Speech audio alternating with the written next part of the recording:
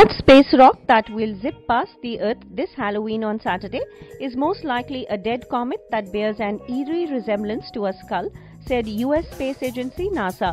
Discovered 3 weeks ago, the asteroid 2015 TB145 will fly by our planet at just 1.3 lunar distances, or about 490,000 kilometers, at 1 p.m. on Saturday. That means it will pose no threat to the Earth, Xinhua quoted the space agency as saying. Scientists observing asteroid 2015 TB145 with NASA's Infrared Telescope Facility (IRTF) on Mauna Kea, Hawaii, determined that the celestial object may have shed its volatility after numerous passes around the Sun.